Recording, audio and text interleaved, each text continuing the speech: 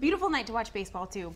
Millions of Americans will be staring up at the sky on August 21st. Yeah, that's when the rare total solar eclipse will be visible in certain parts of the country. You need special glasses to protect your eyes, but NASA says it is seeing lots of fakes on the market. That could be dangerous. Chris Martinez reports. Manufacturers are cranking out millions of safety glasses for the upcoming solar eclipse. This is a big deal. Rainbow Symphony is one of the companies shipping glasses all over the U.S. On August 21st, the moon will pass between the Earth and the sun.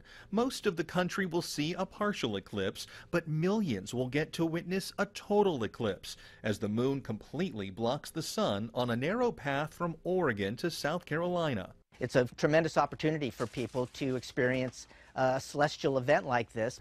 Rainbow Symphony's glasses are certified safe, but NASA says there are plenty of phony glasses on the market that could be dangerous. They're all over the place. NASA's Alex Young says fake glasses are being sold in stores and online and can do real harm if you use them during the eclipse. They damage the cells in your eyes, they damage your retina, and the damage can be permanent. To make sure your glasses are safe, look for this certified ISO icon and the number 12312-2 to make sure they properly block the light. You put them over the LED, you see nothing. Now we'll take ones from an unknown vendor, we put them over the LED, you can see the LED lights. So this is immediate indication that these glasses are not safe. It's also important that the lenses are not scratched or damaged. That will help make sure you see the eclipse without hurting your sight. Chris Martinez, CBS News, Los Angeles.